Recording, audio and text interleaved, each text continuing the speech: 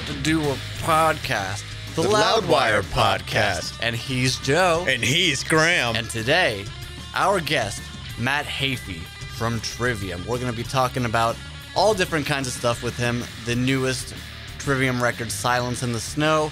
His Metallica fanship. Huge Metallica fan. Yeah, and the process of getting his voice back. If you might remember, he blew out his voice a while ago. And 2014. Yeah, and he's been doing a lot better.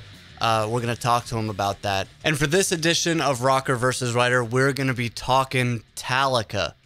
What is the best Metallica album? Matt Heafy taking Master of Puppets. Joe, you will be taking... Ride the Lightning, yeah. All right, a fine choice. It's the Loudwire podcast. Sit down. And shout.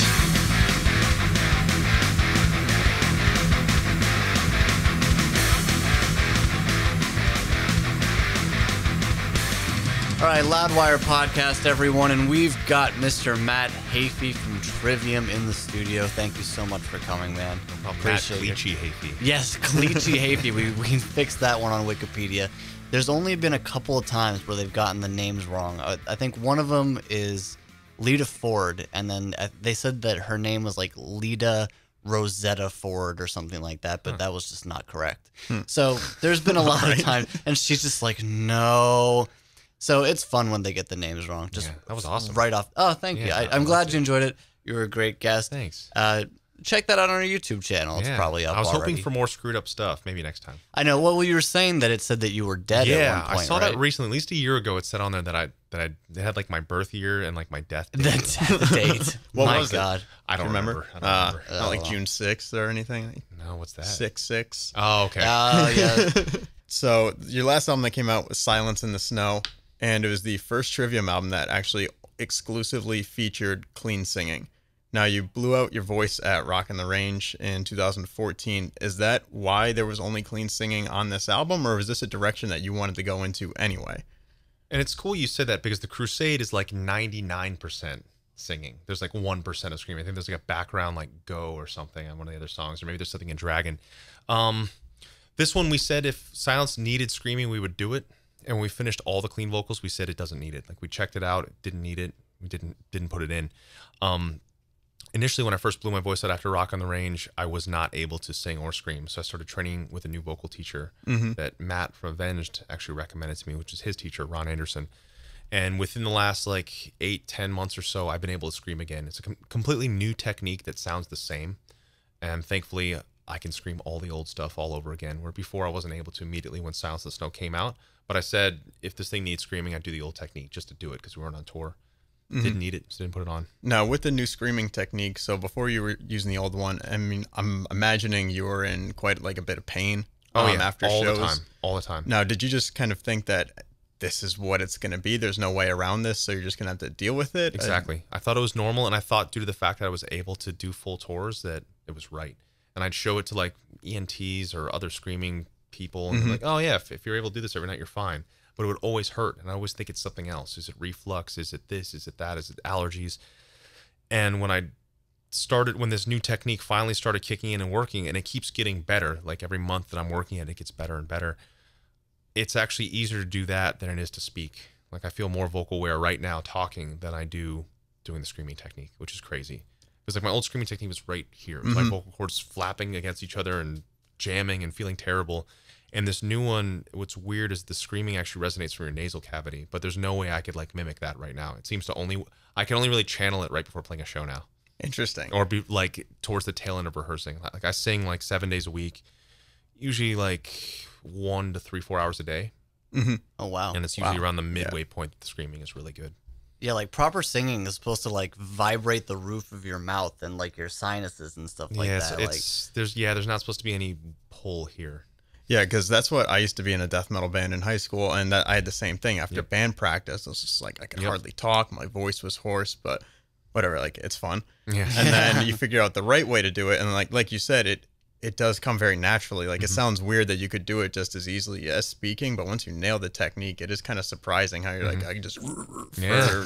And the hard thing that kids have with it, because what I've been doing is I've been posting practices of like just myself singing, screaming, guitar playing, and it's with nothing. And people are so used to hearing screaming on records. And when people hear screaming on records, it's through compressors, equalizers, delays, reverbs, probably double to quadruple tracking when they think it's one voice, one person. It's really not. So I've just been recording it directly in the room that I'm in off my phone. And they're like, why is that so quiet? And what I tell people is, like with an electric guitar, I wouldn't be able to play that at a festival without an amp. So you're using this as the amplification. You're using the microphone to deliver your voice to a big thing, and it shouldn't be loud, and it shouldn't be painful. And I'm sure there are maybe a couple singers that don't need to warm up, don't have technique, just do whatever, and their screaming sounds incredible, and they do it every single night. But it's pretty rare that that happens, that it sounds amazing from the beginning of the tour to the end.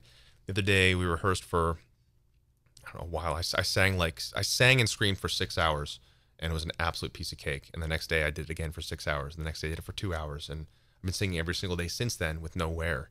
So it just shows that with proper technique, it makes you not have to worry about things.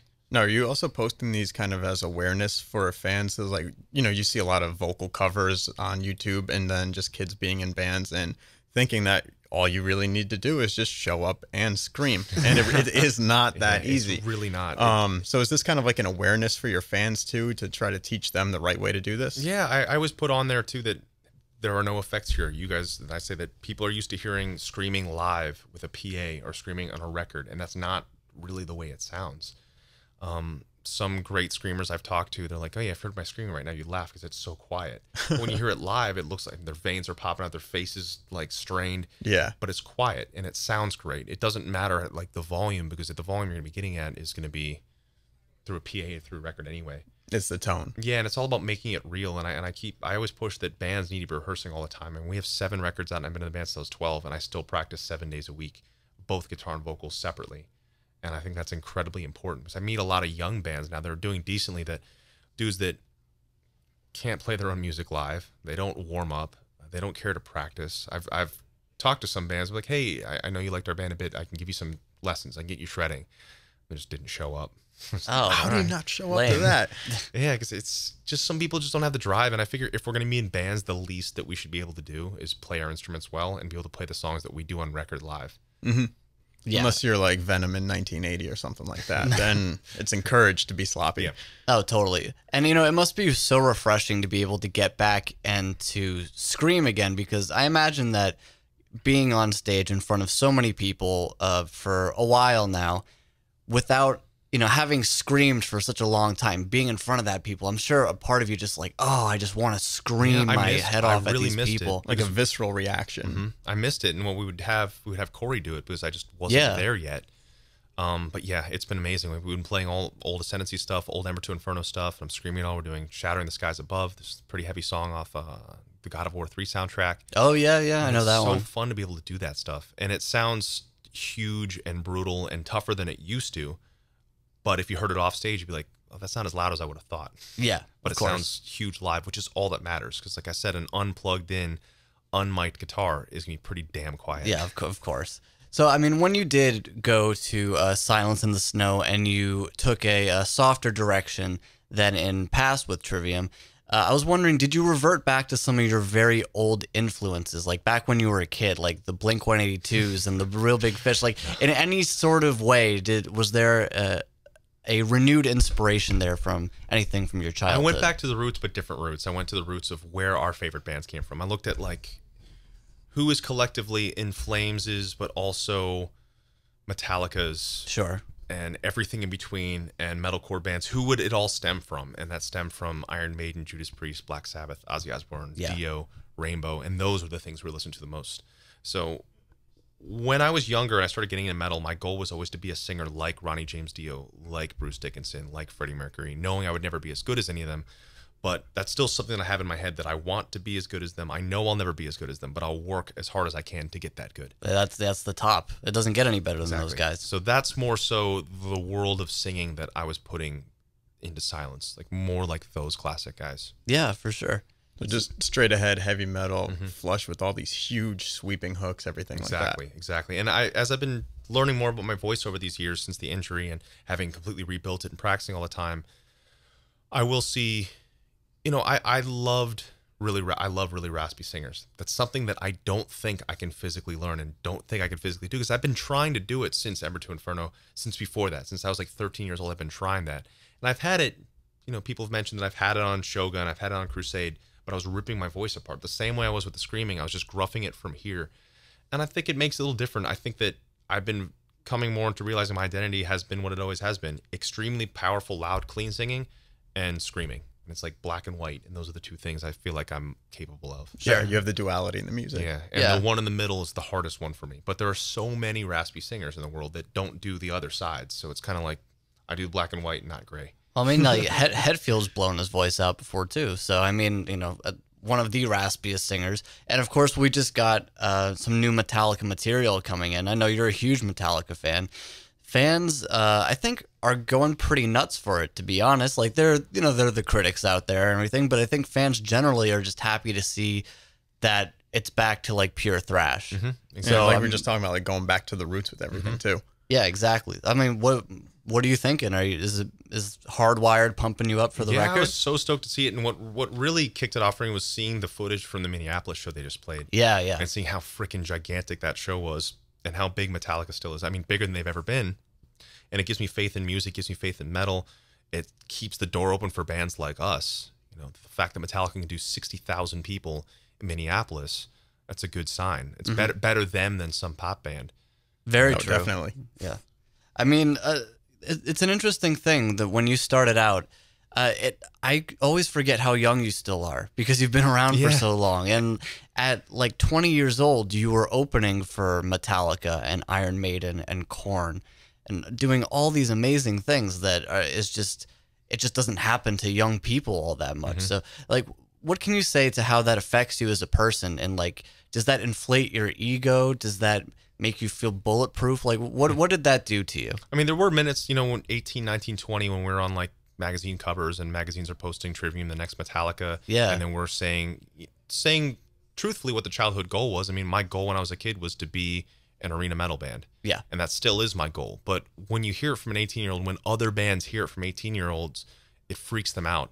And they're like, who are these cocky bastards? Yeah. But it's, you know what? I would rather see new bands coming out with confidence like that than than having ambiguous goals. Because like we're definitely not the kind of band that's like, oh, well, whatever happens, happens. We're cool with that. We're the kind of band that wants to be doing what Iron Maiden's doing. We want to have our own. I want our own plane with it, with our freaking skull on it, and I want to be playing in front of, 20 to 100,000 people a show. Of course. That's the legacy I've always wanted since I was 12 years old, and we're still working to get that. We're not there. Hopefully, we're on the path. If it all ends, I mean, to look at it positively, at least we were all able to put everything we are and everything we've ever wanted to be into something, and genuinely work towards that correctly. But what's funny when you mentioned the age thing, it is funny. When we first came out, everyone was like, who's this young band of kids? Yeah. And now I remember hearing about a radio station that one of our label guys was trying to get them to play us. And they're like, he said, man, aren't those guys a bunch of like 50 or 60-year-olds from the 70s? It's like, what the hell happened? All of a sudden we were too young to play on all these things, like too young to play on other bands, Jaeger endorsed tours. Oh, and that's now right. Sudden, Yeah. Now all of a sudden we're too old to be played on radio stations. But he told him, he was like, they're 30. And they're like, oh, I thought they were 50, 60. And it blows my mind. A lot of Bruce Dickinson's not even 60. And a lot of younger bands that are out now. People are talking about, these younger bands. We're the same age as them. Yeah. I think people don't realize it. It's Which bizarre. maybe it's a compliment to us. Maybe it's a slight. I can't tell yet. Maybe it's a compliment in the fact they think we've been around forever because we've built a legacy. Yeah. But yeah, we're the same age as a lot of the young, quote, young bands, which is pretty weird. It is very weird. Like, I mean, I can't imagine at 20 years old standing in front of like a festival, hundreds, thousands of people, and right before Iron Maiden's about to go on. Yeah, and we got to do it again just 2 months ago. We played Grass Pop, 80,000 people. We played right before Maiden. It was us and then Maiden on main stage B, main stage A. Wow. And Do you feel like it was like the same amount of being humble and thankful to be there? Absolutely. And I think now we have better heads on us than we ever have. Not saying we're ever bad people. But probably 18, 19, 20, 21, when things started going good, maybe there was a little bit of cockiness. But what was good that happened to us is our band, exploded for a minute on ascendancy in the UK and released the Crusade. The UK hated the Crusade, and it went downwards. The same magazines that put us on the cover said we're the best band in the world were the same magazines that put us on the cover and said we're the worst band in the world, which I don't know why they put us on the cover to say that, but we had to build it back up. So it's good for us that starting at 12 in this band, we've had so many ups and downs and weird good things and weird terrible things and everything in between that's ever happened to us, that it's built us to what we are now. And nowadays, we're confident in what we are, and I feel like we're more so now Trivium than we've ever have been.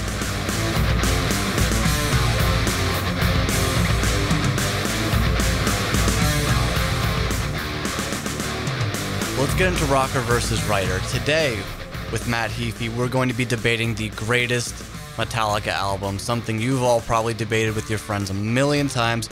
We're going to do it with Matt. Matt, you will be taking which Metallica album? Master of Puppets. Master of Puppets, the classic.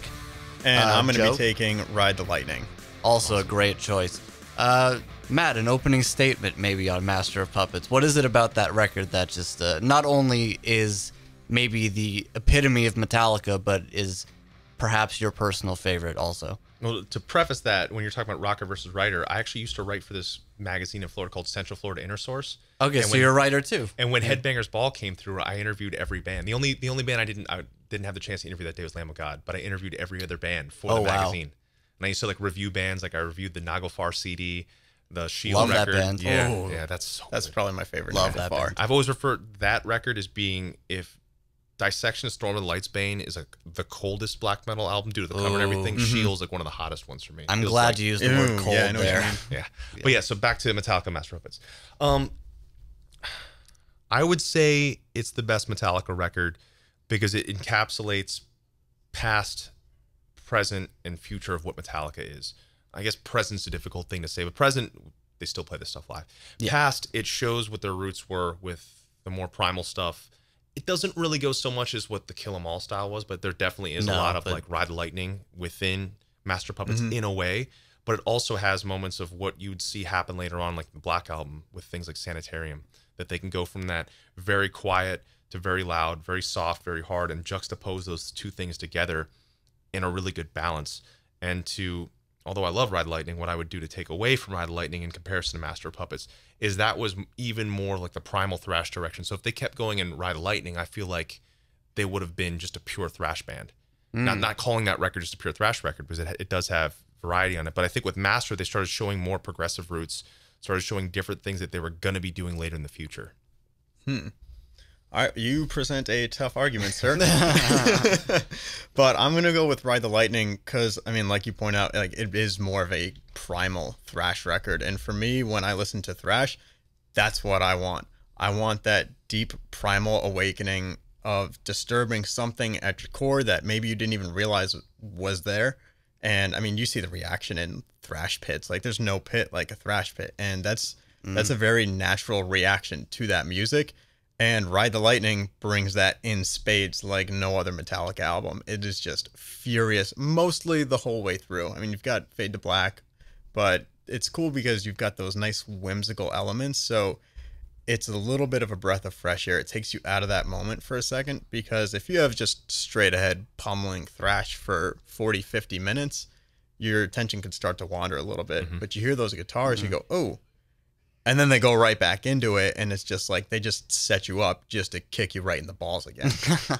Yeah, For sure. Not that I'm really saying that, Ride the Lightning's the best because you just felt like you got kicked in the nuts, because that's not a good feeling. But those two are definitely, I think, the pinnacle of the top. Like, if there were just a couple Metallica records you could pick up the entire thing, like those two would be in like the top 3 or top 4, I think.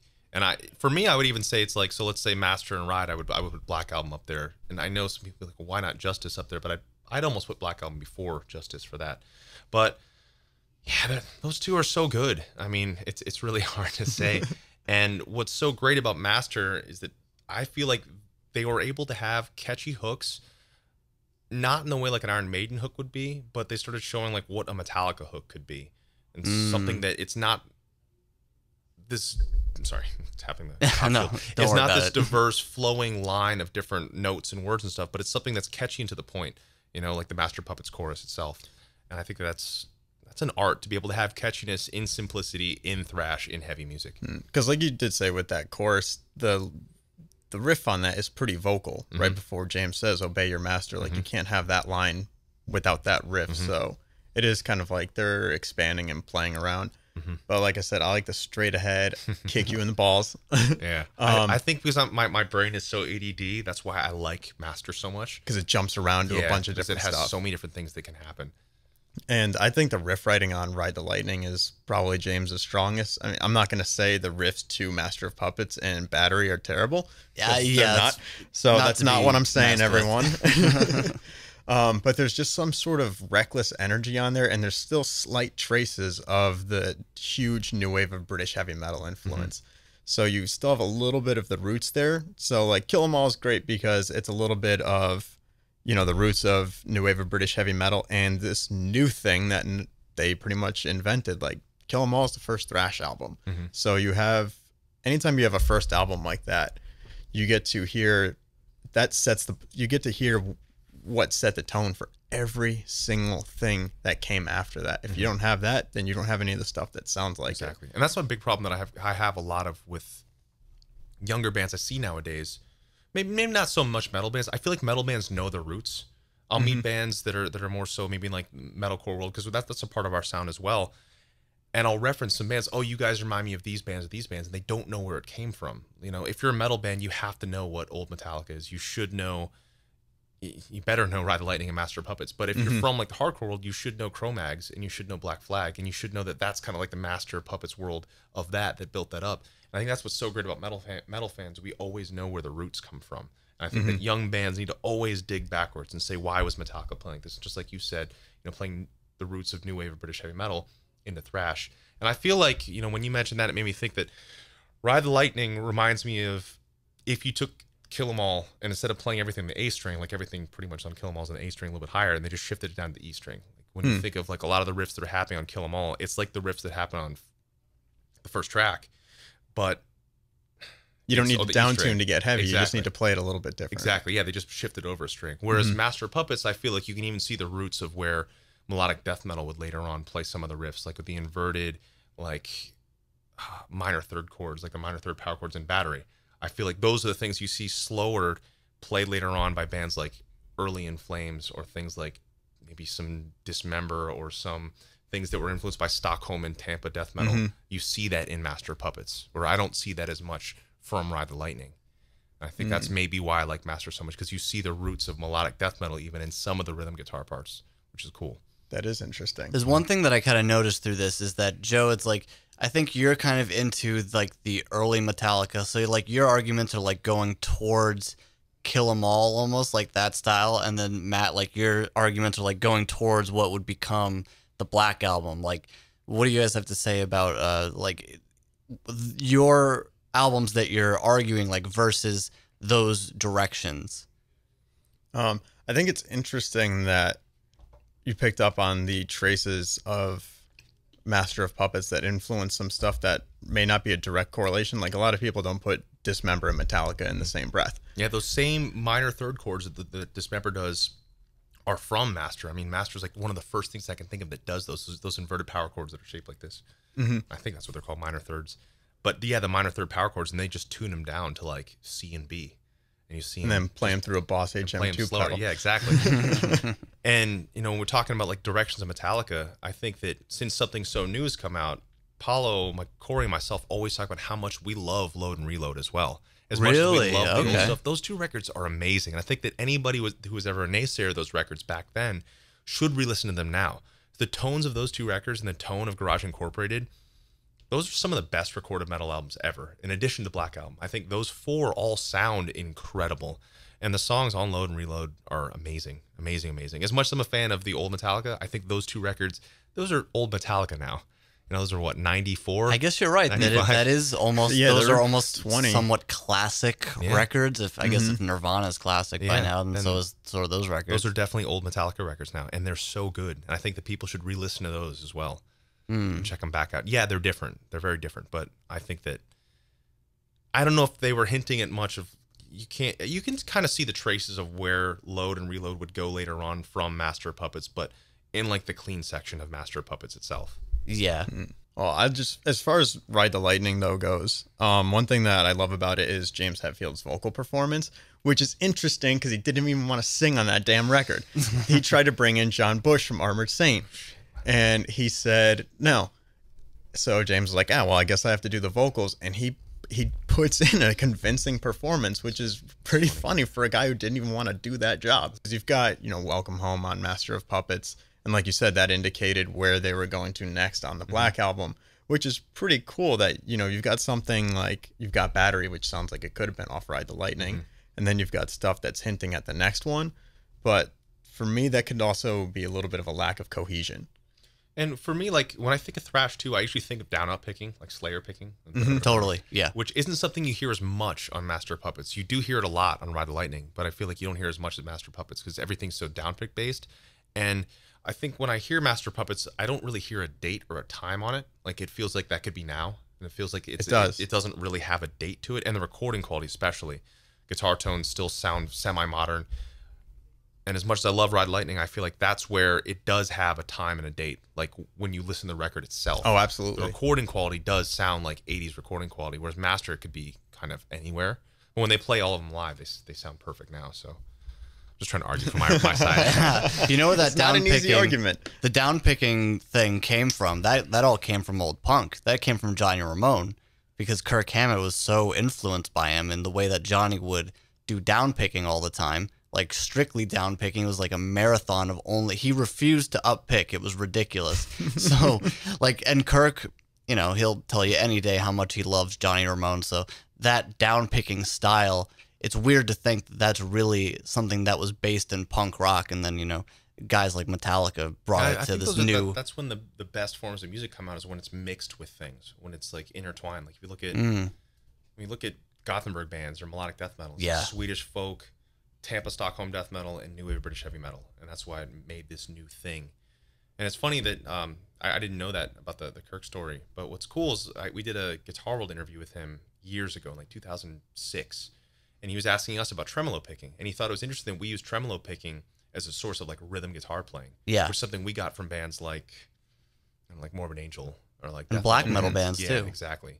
And how that became like a big rhythm thing. And I remember he thought that was really interesting that we used that not just as a lead thing, but as a rhythm technique. Yeah, for sure.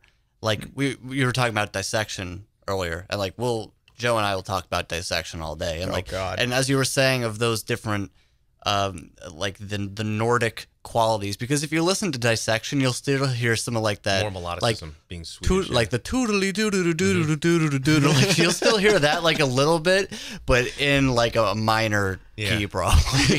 So speaking of right that sing like that, you remember the band Mythotin? Did you listen to Mythotin? Yeah, the pre-Falconer band. Yeah, I didn't know that. Yeah, really, that's those guys. Wow.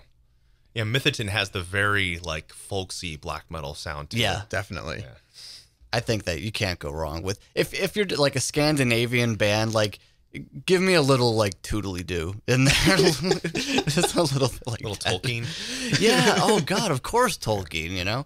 But going into Master of Puppets and Ride the Lightning, like do you think Ride the Lightning is maybe the last Metallica record that is like still has like the Mustaine sort of stamp on it? Or like the Mustaine feel to it a little bit?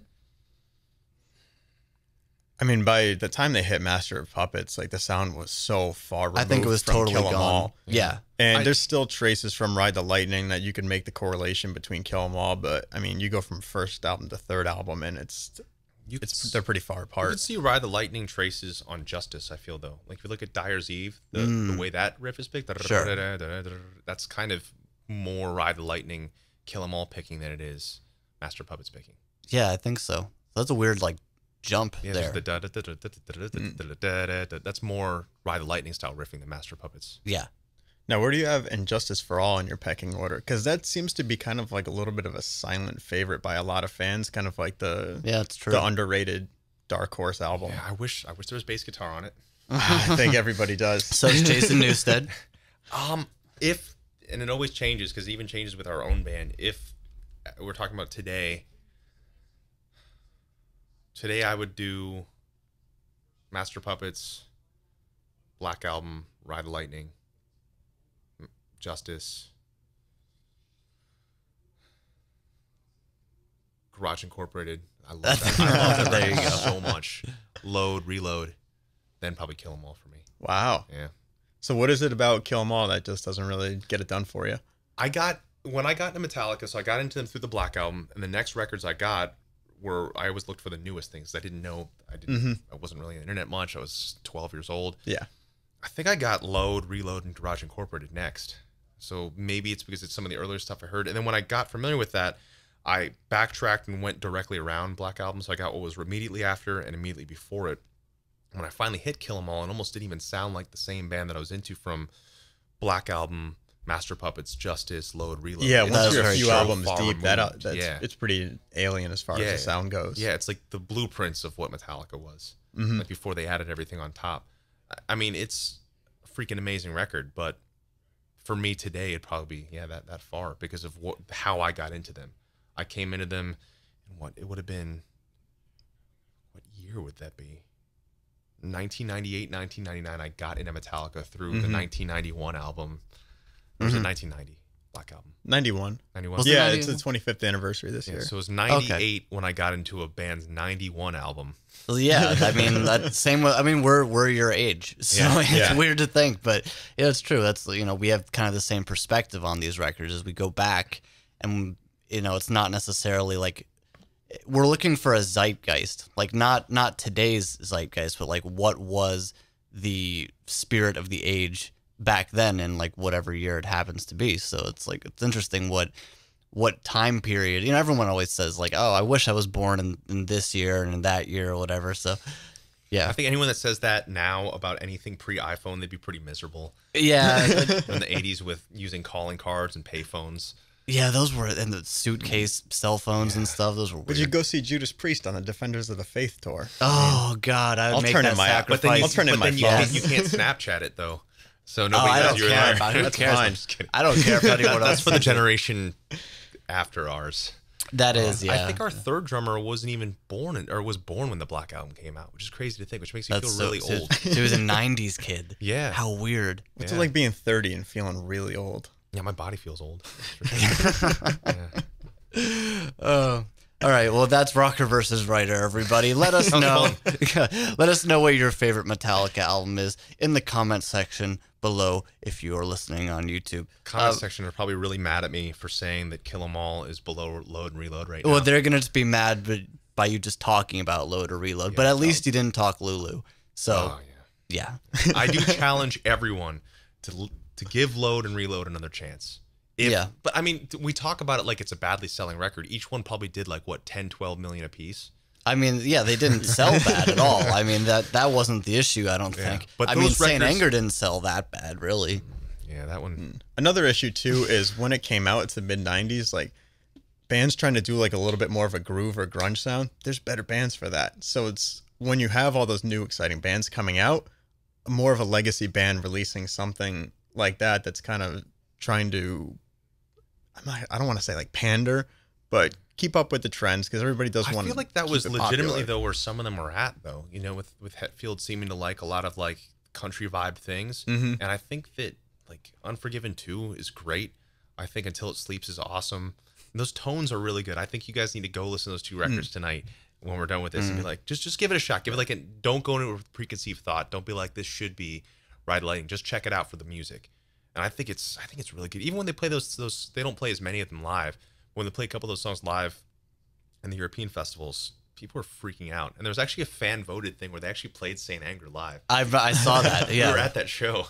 You were? We were in the Snake Pit watching. Really? I remember James was on stage. He's like, "Well, I mean, you That guys was the show we went were for at." it, so we are not to blame for And this." the Germans if you're not... were freaking out over that song. Everyone in the crowd was singing Saint Anger. Well, I mean, even if you hate that song, you probably know the words to it. And you know what? In a live setting, a bad song can Stuff sound is a lot amazing. different live. I'm not saying go home and check that one. I'm saying go load and reload. Just Check clearing those the out. air on that one. The redeeming qualities. Garage Incorporated 2, man. Astronomy is such an amazing cover. And I heard, even your shirt, I heard the Misfits for the first time through Metallica, Yeah, which probably everyone in our age did. probably from maybe them Likely. doing Last Died on My Caress. Darling, Last Caress, Green Yeah. Hell. Yeah, that was some good stuff. I do like Actually, when they I do that. probably heard that before I heard any Misfits. I definitely did. AOL Radio. Yep. There I you would have go. heard Metallica's covers first, and then Famous Monsters, and then backtracked. Oh wow, so you went to Famous Again, you're our age. Yep. So yeah, you go to Famous Monsters because Yep. it's like, that's I don't know, maybe their best-selling one maybe. I don't know. Probably, yeah. And it's got all the songs are nowadays named it's- after monsters, so yeah. check it out. Why not? Yep. But yeah, you were saying that you're 30. Am I right? Yeah. So saying that you're feeling old, and which is like a bizarre but very realistic concept of being on tour for such a long time. I burn the candle at all ends. I mean, it's from the years of touring. I do a lot of Brazilian Jiu-Jitsu.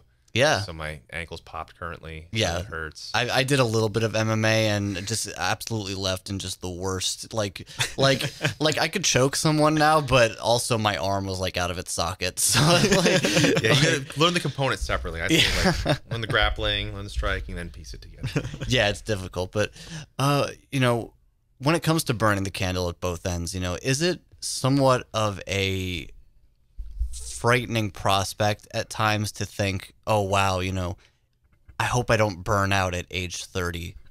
No, because the only time I would have been around 18, 19, 20, and I remember playing our first giant festival show. It's still hailed by all the magazines in the UK as like one of the best performances of Download ever. Was Trivium in 2005 playing Download. Okay.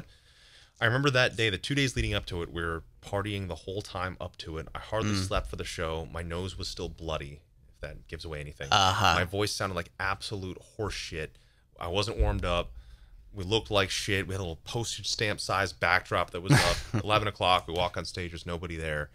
And 11:01, or maybe it was 10:59, no one was there. 11 o'clock, 40,000 people come running up and watch the set. For some reason, the set went really, really well. And it's the one that's on the Ozfest DVD. That Download performance. And after that show, it went well, and I was like, I have no idea why this went well. And I said, I can never do this to myself again. I was like, I need to be on it for our fans all the time.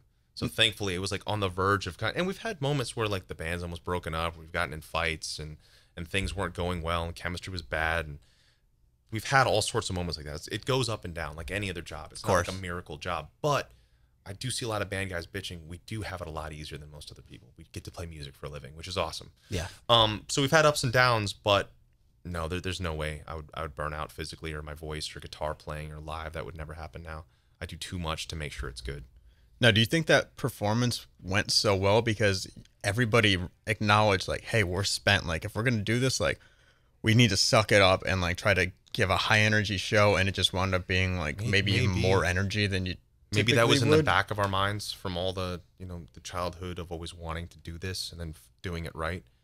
But yeah, that was we were lucky on that one, because I've seen some other footage from that tour like a week before that where we were dog shit live, like absolutely horrible, and we're never content with ever letting that happen. Well, it's weird. Sometimes you capture a moment in those times, like in a bad time where you're just like, you feel like garbage, and you capture something that's just so raw and primal and real that it just kind of hits people in this weird way. Like what came to my mind is like the Alice in Chains Unplugged, because Lane Staley was totally, dope sick. Jerry was sick Cantrell, too, right? he was sick. He had food poisoning because he ate like a bad hot dog or something. On that record? Yeah. Wow. And you could never tell, but like you could hear like sort of this dark, like bleak misery in there. Well, that was the version I was learning. I just covered Down in a Hole like right before coming in here. That hard drive. acoustic rendition of that was song. the version I was learning off, and I was like, huh. It Because is I noticed a couple of amazing. the words they switched to, and it what's really cool about hearing that record now, because I've only heard that Unplugged record now for the first time. Okay. Yeah, because I was into them, but I wasn't like a super fan of Alice in Chains, because I got Sure. into metal when I could have been getting into rock. Yeah. And so I just checked out that version, and I was like, wow, it's really weird hearing a live record that hasn't been overly corrected and perfected, because that's what every band does now. Like I see bands with Pro Tools rigs live, and when a live record comes out, it's not really live because they patched everything in the studio, but that, you can hear that it's live. You can hear like a finger not quite fretting the fret properly, and that sounds amazing. Yeah. To hear that human The natural human tone. element, of course. Yeah, so that was for me, because I was analyzing the song for the cover, because I knew the original, but I wanted to hear how they did acoustic. I was like, man, this is so cool to hear imperfection, to hear human beings singing, and maybe a harmony not being perfect, and to hear the struggle towards a note.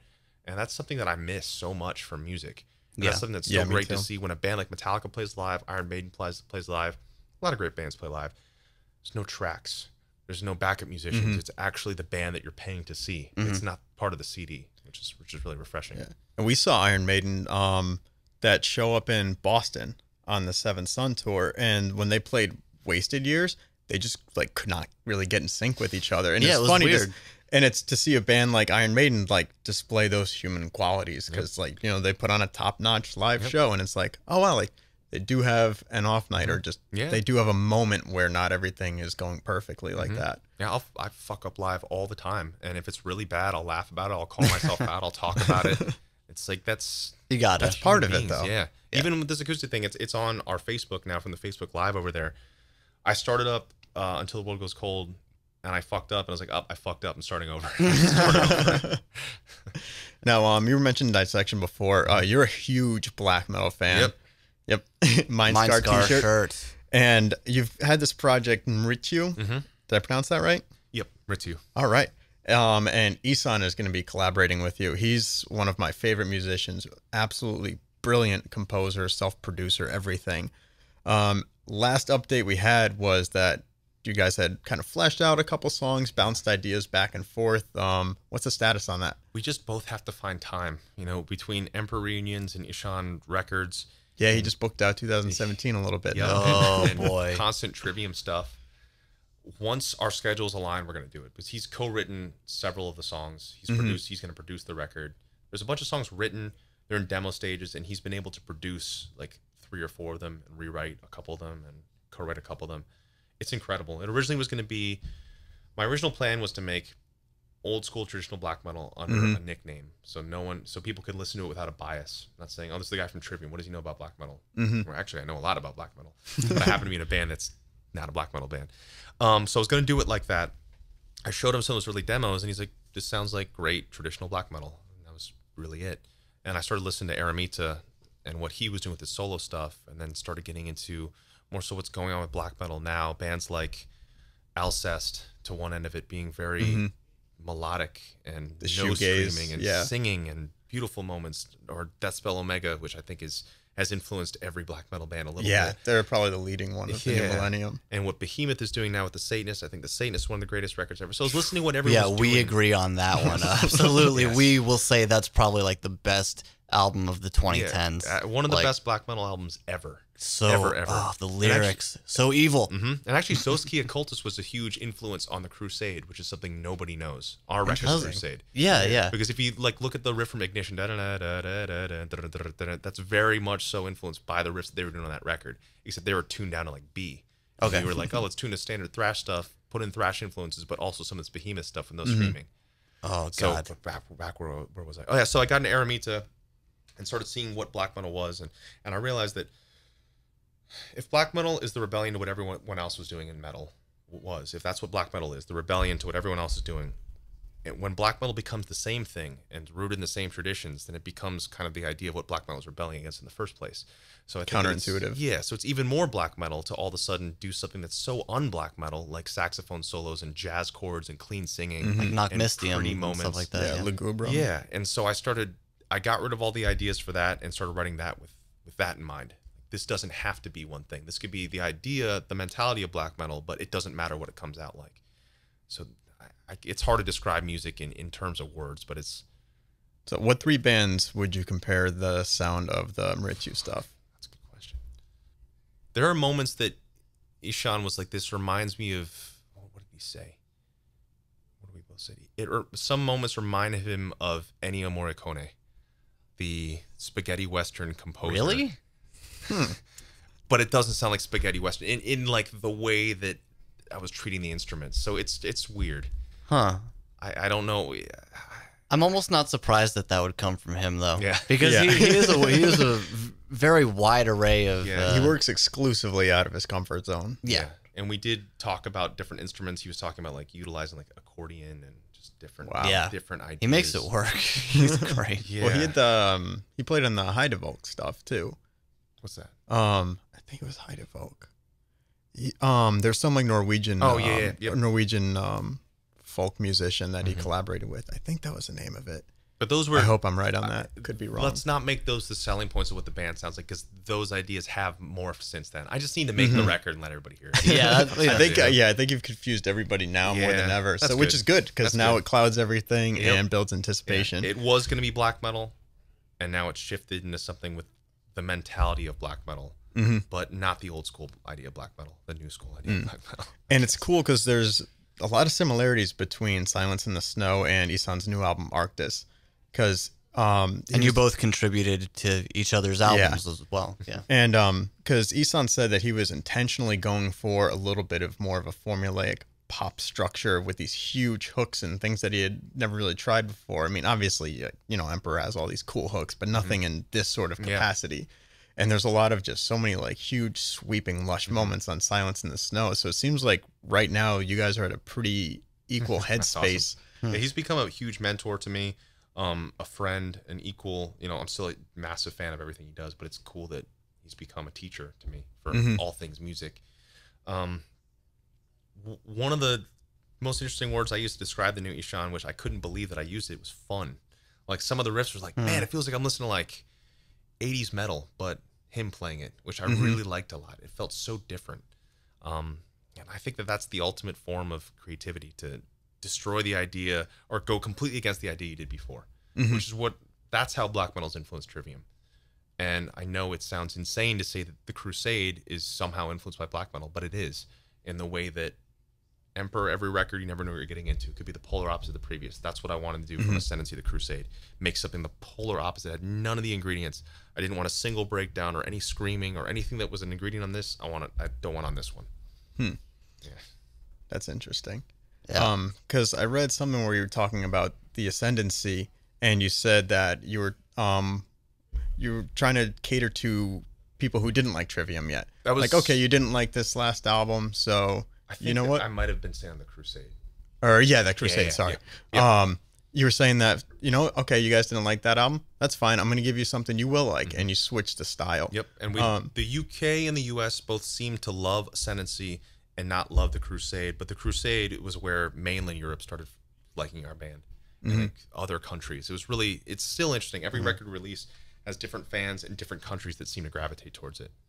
Now, what's it like trying to put together a set list? Because there's so many of these different sounds, and like, do you have different tours in mind where, like, we're going to lean heavily maybe on this style material, and then we're going to do another one where it's just going to be our heaviest stuff we have? Anything like that? There was a year where we did 4 polar opposite support tours in North America. We supported Dream Theater, Five Finger Death Punch, In Flames, and Asking Alexandria. 4 of the most different tours you could possibly do in the same territory. Very true. And we could have catered every single set to every single tour. More breakdowns for the Asking Alexandria tour, more progressive long stuff for the Dream Theater tour, more singy stuff for the Five Finger tour, maybe older stuff for the In Flames tour. But we didn't. We played exactly what we felt like playing for all 4. It was like almost the same set, which is a couple things mixed in, but we played the more progressive stuff for the people that should have gotten simpler stuff, the simpler stuff for the people who should have gotten more progressive. For some reason, we like to just do the opposite of what someone would tell us to do or what we think we should do. Which feeds into that black metal mindset, too. Maybe. Or just being dickheads.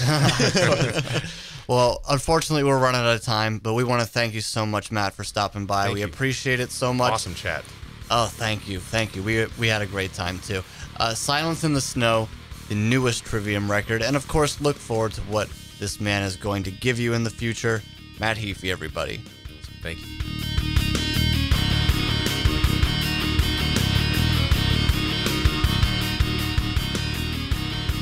Hey, Talking Dissection with Matt Heafy. Yeah, that's awesome. That's one of my favorite albums ever. Yeah, Storm of the Lights. Should be everybody's. Yeah, another favorite of that. I just got that on picture disc. Evil picture disc. So we want to thank Matt Heafy for coming in. Awesome to hear that he's been doing great with his harsh vocals and that he's been like bettering his voice, and maybe we'll hear some harsh vocals on a new Trivium album soon. Yeah, I could imagine if you're struggling with your voice like that and having it hurt so much, it would probably kind of deter you from wanting to write heavier vocal parts and everything like that. Yeah, it sounded awful just going through that. Just a singer, your livelihood's going to be taken away if you can't sing. So it's great to hear that he's been doing well. Load and Reload, really an advocate of those records. I mean, it's interesting. Like, we brought this up too with the Zach Wild podcast. Like, you know, Zach was growing up as these albums were coming out, and we talked about how we've just looked back on these collectively, and that's what he was doing too. He wasn't getting load and reload when they were new. Yeah, So we didn't have that perspective of maybe being let down that's true. when it came out. There's the anticipation building. It was like 4 or 5 years between those albums and the Black albums. So people were ready, and then it's like they got that. Maybe just wasn't what they expected. But when you look back on it, it could sound fresh, and who cares what year it was released in? Yeah, so I mean, we have the same perspective as him. You know, he's basically like, you know, when we were freshmen in high school, he was a senior. So it's like, Yeah. it's weird to think. He's our youngest guest so far, actually, by a fair margin. And at 20 years old, opening for Iron Maiden. And he's still super ambitious about everything, which was a really cool characteristic to demonstrate, because I don't know, if I was 20 years old and I was in a band and I just toured with Iron Maiden, I'd be like, yeah, that's probably as good as it's going to get, and I'd be totally content with that. Yeah, But you've hit your peak, not. and death is all that's there to look forward to. But, I mean, you got the feeling that he's still really hungry and that there's more to accomplish. And to hear that from not only a veteran, but a guy who is still very young and can still do a lot is awesome. And that's the Loudwire podcast. Thank you so much for tuning in. Remember, hit that subscribe button. Hit it on YouTube. And also subscribe to us on iTunes. Hit that subscribe button too. Back on YouTube, hit that like button. Leave us some nice comments. Share with your friends. they definitely want to hear it. I don't know your friends. I just know that they want to hear our podcast. They do.